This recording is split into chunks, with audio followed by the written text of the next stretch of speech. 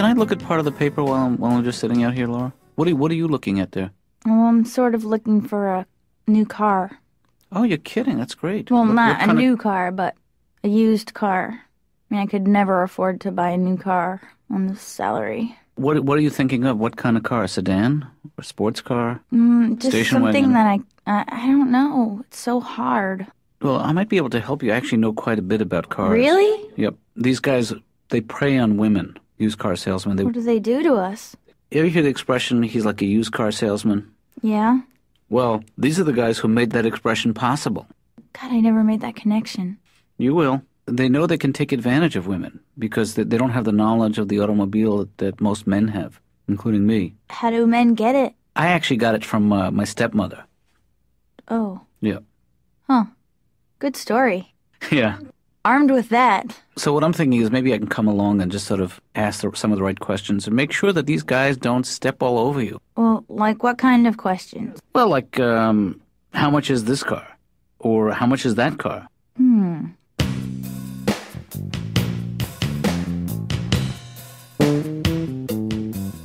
Greg, I'm not doubting you when you say that you're happy all the time, but my guess is that underneath that thin veneer of happiness is a man in pain. I could be fooling myself. Let's take a look at it. Okay. Let's get in there and find out if I'm not just kidding myself. I like your attitude. Because you know what I'm all about? No, I don't. Checking it out. Well, you came to the right place, Greg. I'm also all about checking it out. Greg, is that a picture of a toaster that you're holding? Yeah. This is the Williams-Sonoma stainless steel 4-slice toaster with the 2 wide slots that make the natural leap from toast to toasted sandwiches. Yeah, I mean, it looks like an extraordinary machine. You can't make sandwiches in your toaster. No, I know that. You would toast and then put stuff on toast, or then you can put the stuff in the toast and then toast it. Right. So then you would eliminate that whole middle part of having to put it on afterwards. It sounds great. It's fantastic. Yes, it is.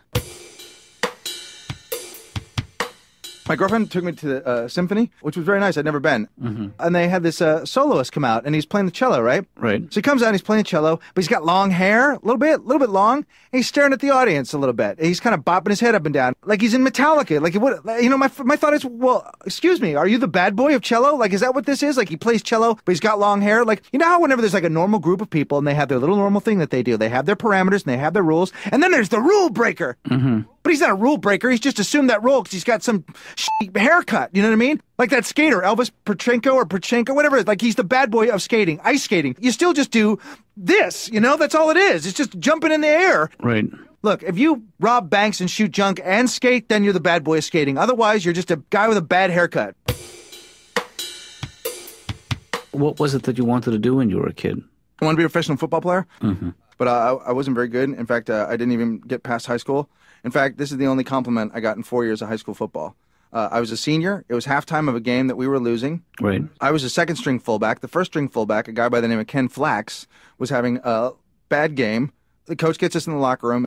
The coach goes, "We got a guy out here, number 44, Ken Flax, running like some kind of a pussy. We got guys like Greg Barron here, work hard all week, who will never see the field."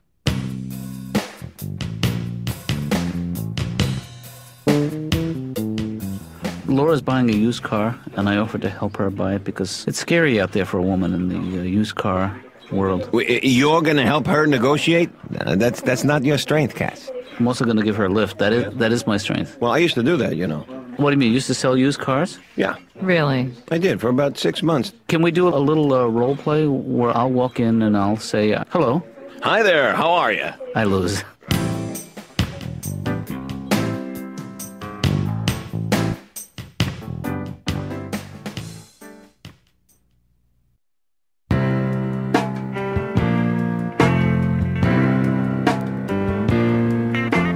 Hi, Deb. Ben? Yeah, hi. Hello. I'm just gonna get something from the cupboard. Well, help yourself. I mean, I'm just... Yeah, no, I don't want to get into a big thing about it. All right, I'm just gonna get something and then I'll go. No, you don't have to go anywhere. I'm just reading the paper, that's all. Right, I've noticed you've been reading it for like an hour. I think you made your point. What, that I'm interested in current events? Look, I want to clear the air. What do you mean clear the air? Why don't you put down the paper and then we can talk, Dad, but instead of ignoring. I wish I knew what you were talking about because as far as yeah, that's funny that you're playing that game. No, I really don't know what you're Dad, talking about. you're not helping by making me more mad. We've had fights before, and we've made up before, so let's make up. Okay, what? I'm up. Put the paper down! Hey, Ben, do you think that you and I had a fight? Because the next time we have a fight, I wish you'd let me know. What about the fight we had this morning? I have no idea what you're talking about. You don't remember the fight? I don't. Over breakfast. We both sitting, facing each other. I remember that. Fighting. I don't remember that. You don't remember that? Hey, would it help if I said, Ben, I forgive you? Well, don't just forgive me if you don't know what we were fighting about. I know you remember, and I know you're just saying that, but there's the... Hey, Ben, will you lighten up, please? Well, I'm so sorry that I have problems, too, you know? Your patients aren't the only one. Does the Mall of America mean anything to you, Dad? What? Yeah. What, help me I out. see your face. Mall of America. I suggested we go on a vacation. Right. Then you said no, and I don't want to discuss it any further, and you got very curt. I'm sorry if in some way I seem dismissive of the idea. Are you sick of me or something? I'm not sick of you at all. In fact, I love spending time with you. Oh, speaking of which, Ben, I know we had talked about going out tomorrow night to a movie or something. Yeah, we had plans. We do. Yeah, I actually won't be able to do that because I told Laura I would take her shopping for a car. What about... Are you okay?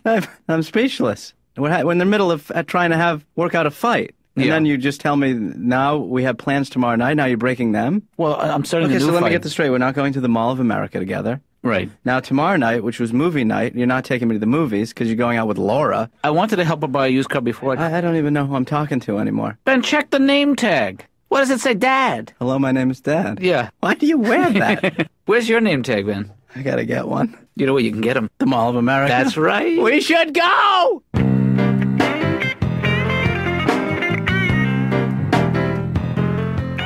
Okay, you put on this first. This is your girdle. You put your knee pads on. These socks that go on the outside. These are old Vancouver Canucks socks. These skates are tight. Okay, put on my shoulder pads, and then next you put on your elbow pads. Now your jersey. Your helmet's a good thing. Your mouthpiece goes in. Okay, I'm gonna skate around the office a little bit and just check things out.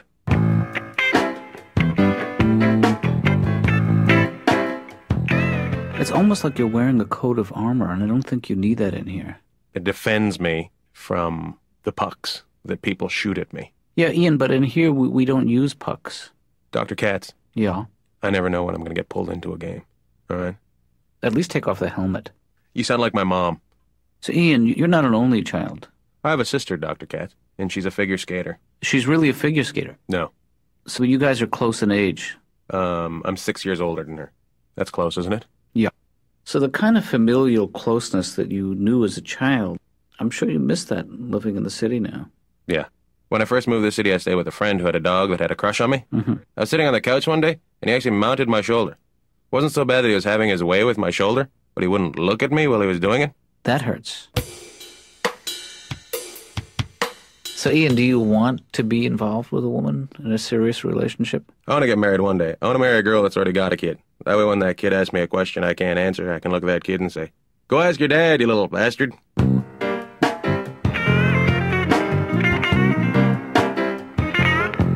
Well, I was curious when my dad told me last night that you were going to buy a car, and he said he was going to go along. Yeah? I kind of laughed, had a sip of my tea, leaned back, thought about it, and said I should go with you because I happen to be familiar with the used car market. Well, how is that? Number one, I read the used car section of the paper every day. Well, what information can you get from that? Number two, I know a little bit about cars because I see them all the time. Well, have you thought about what kind of car you want, or is this... You know, low miles, no rust. How much money, let's say, we talking over 3 or under 3? About 3. So we talking about a hard 3, or are we talking about, well, you can do 3,700? What did I just say? You didn't say anything. I said 3. Well, I mean, we're running into problems already. Because let's say I got something for 33. Is that going to stop you from buying it? Yes. It is. Yes. Okay, see, that's stupid. Because I have something here, a beautiful car for 42. I mean, I know it's $1,200 more. And I mean, what's the difference? 3, 42. I mean, you're getting a better deal. Are you with me? No, not at all. I got to be honest with you. I'm not going to sell you a car for 3. I'm not going to do it. Okay, then I'll go somewhere else. No. I'm not done. Okay, well, thank you very much. It's beyond my comprehension to sell you a $3,000 car. It doesn't make any sense for anybody involved. I'm talking to you. I'm talking to your old boyfriend here, who's wandering around aimlessly. Who is this guy? Get out of here. You know what? I'm not selling you a car. Your old friend, get out. You're done. I'm done with you. I'll sell you a $3,000 car, lady, huh? Woo!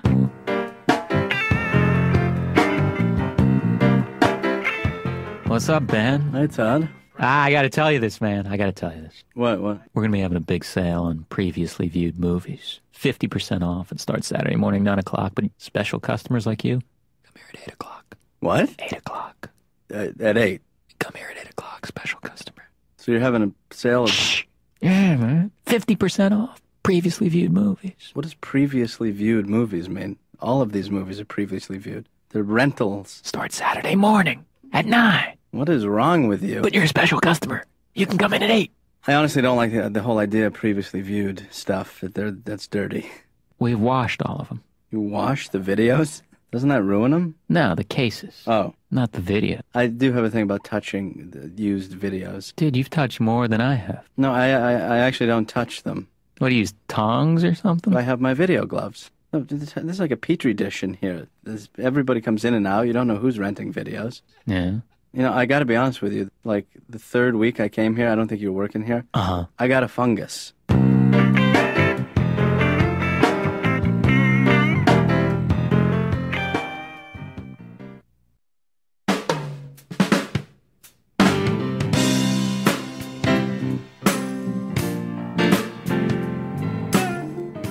But you've been seeing a therapist, Right. and she referred you to me, which I appreciate. Yeah. Why did you stop seeing her? Well, I found myself coming to it. I was very attracted to her. Well, that's a conflict, Greg. I found myself embarrassed in front of her. But I'm not embarrassed in front of you at all.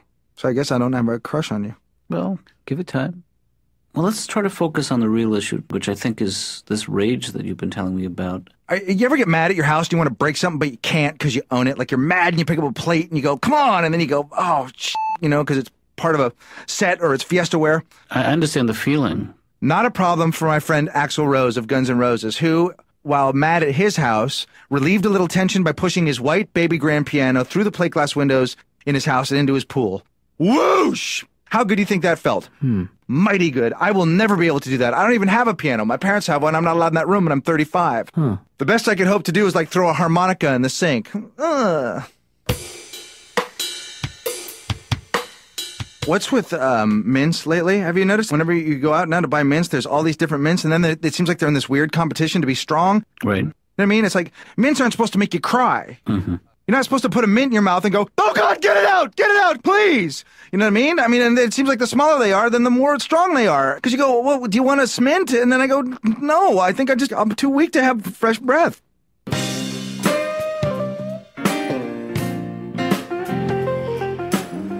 So how did the negotiating go? Well, I think for him it went okay. You know, mind you, I was not the car of my choice. These guys, they know how to play this game so well. Well, maybe I should go talk to the guy, Dad, and you and Laura wait here. You know, I think this car pretty much has everything I need. I am bored. And I thought this was going to be fun. Let's take this one for a drive. Dad, put the key in the ignition and let's get going, okay? Hey, how do you get this thing into second gear? Dad, you got to start the car. I know, but to get into reverse, you shift to the right. You know how to drive a stick shift, Dad? I do, and then you go down, you push down, and then back. Who are you telling? I'm reminding myself. Hey, hello? I'm back here. Yeah, I know, but I haven't driven a stick in about 15 years. Well, don't get excited. Just let's push go. over. Come on, let's go. I just don't want to get... Dad. Yes, I hear you. Calm down. Laura, switch. You drive. Dad, get in the passenger seat. I'll stay back here. At least let me get us off the lot, because then I can tell you how the car handles. Why are you yelling? Here's some old chicken nuggets on the floor. Those come with it? I guess. It's got the honey mustard sauce. Oh. Pass them. This would be a good time to downshift you. If you want to get off at this next exit, you might want to consider downshifting here. Guys, turn on the tunes. Let's get it going. I brought tapes. You might want to pop it into fourth gear now. You don't even know how to drive this car. Ben Mix 98. Some of these cars aren't designed to go over 40 miles an hour in third gear. And one's called Soul Ben. Well, I'm not in third gear. I'm in overdrive. Laura. That's reverse, Laura. Laura. Ben, what? Radio. Let's get some tunes going. I want to be able to hear the car, see if it's making any funny noises. Laura, watch the left. Ben, stop looking at yourself in the rearview mirror. Well, I gotta get a feel for what I look like back here. Because I'm using that to see out the back window. Laura, don't panic. I'm sorry, I'm trying to focus on this car and driving, and you guys are just being really annoying. Laura, do you have any idea where we are? Sort of. Oh, great. We're lost. You know, I know a couple great card games. Oh, what about I'm going on a picnic? I don't know that game. Wait, what was that? What? That sound? There's something stuck under the car. I think it's the bottom of the car scraping against the pavement. Oh, why don't we just bring it back to the dealership now and... Can you please just look? Oh, I'm not getting out in this neighborhood. Dr. Katz, you're gonna have to get out to let him out. Just come out here for one second. Push up. I can't get out of here. You could just release that, pull that thing and release it. Ben, don't force it. I'm trying to get out, Laura. Oh, my God. Laura, he's wedged in there. No, I can't breathe. Push up your seat, Dad. It won't go up any further. Jesus. Laura, you might have to get out, too. Pull on my arm. I got it. Dad. Oh, God. Ooh, sweet release. Okay, thanks a lot, you guys. Laura. Hey, Laura, Laura! Laura! Ben, she's just kidding. I'm sure she'll be right back. Seems to be emitting a lot of exhaust. Where are we, exactly? I don't know. I think there's a Taco Bell within walking distance, so I'm not that worried. Let's hit it. Okay.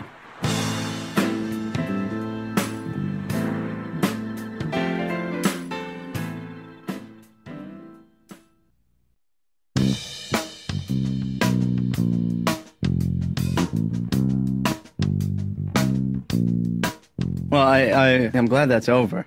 I didn't realize it's illegal to hitchhike there. Well, I thought we had a nice time. I think I handled the state trooper very well. But, you know, I'm glad we had a night together. It was a chance for us to spend some time together in the breakdown lane. You know, we don't get enough time together to bond. Yeah. You know, even though we didn't say much. I think just celebrating our collective fear of the unknown was a bonding experience. You know, it does not look good in a bad neighborhood. An old man and a young man hugging for 5 minutes straight. I think I'm a middle-aged man.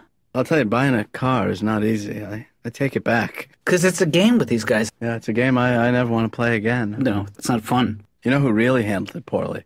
Laura. No, you. That was my next guess. Well, you did talk to the guy. I mean, I heard you, and you got him to go up $200, which was a sweet piece of negotiating on your part, Dad. Well, because he didn't realize that there were side airbags. It was nice to mention features that he didn't know about. I didn't want to rip the guy off. You were being very honest. And I don't think it hurt. Well, it certainly didn't hurt us. No. Or the car salesman. Nope. The only person it hurt was Laura. But that's not our problem, Ben. I guess you're right. Because I offered to help her buy a car, and she rejected my offer. Well, you did help her buy a car. Just the wrong car for the wrong price. Yeah. I think we learned a lesson last night, Dad. Which is? We should go to the Mall of America together. Ben, I thought we were going to back off of that issue. What if we do this? Okay. We don't go to the Mall of America. Okay. What if we just go to the mall, just you and I, for 2 weeks? Call me an old softy, but it's starting to sound pretty good. All right, you're an ass. No, I said call me an old softy. Just once. You're going to make me say it. Here's $20, call me an old softy. You're an old softy. You son of a bitch. Come here. Get over here. Boom. You first. Ow. Oh, Dad, we need a vacation. Don't we? There's a new gap in the mall, and from that gap you can see the Banana Republic. Dad. It almost makes you feel like you're in Europe. I swear to God.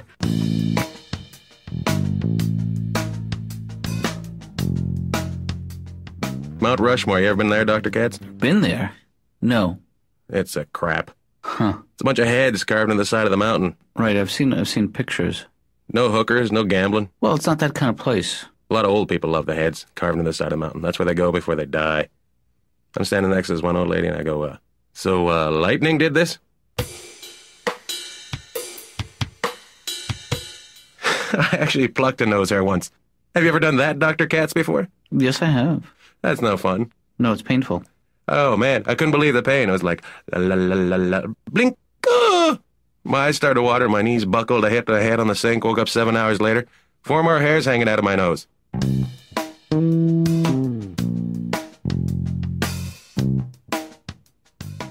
I have this apartment in Los Angeles that I like, but I have ants. You know how like whenever you see ants, they're always going in a line because they gotta get the thing or whatever it is that they do? It's gotta suck being an ant because obviously, you know, there's somebody back at the hole that goes, go get the thing! And then they come right back. Do they go around? No. Do they take a break? No. Well, I think they have a sense of urgency. So I was fascinated by these ants in my apartment because they weren't like that. They weren't in a line going to get the thing. They were by themselves in different parts of my apartment. Like, there was one over by the clock, and there was one walking across the bed, and two walking side by side like they're having a chat. Mm-hmm. And I go, wait a minute. These ants aren't like other ants. These ants are self-actualized. Maybe these ants came out of the hole and went, screw you! Right. And then I loved them. I thought, wait a minute, these ants, they're like having an uprising in my bedroom. They're and I started calling them the freedom ants, you know? And I couldn't kill them, but I loved them, and they were everywhere, you know what I mean? But they inspire me to be my own man. I went out and quit my job. I don't care. Really? Then I come home, and 6 of them are eating a piece of soap. Now, I don't know a lot about ants, but I know this. They're not supposed to eat soap. Right. There's no property in soap that they need back at the hole. And then I realized I've been duped. These aren't freedom ants. These ants are just dumb. They can't even form a line. They don't even know what the thing is. They're just walking around going, I don't know. Try the soap. Then I'm mad and I'm pissed and I'm going, hey, what are you doing? You're eating soap. You must have been devastated. Greg, you know what the music means. Goodbye.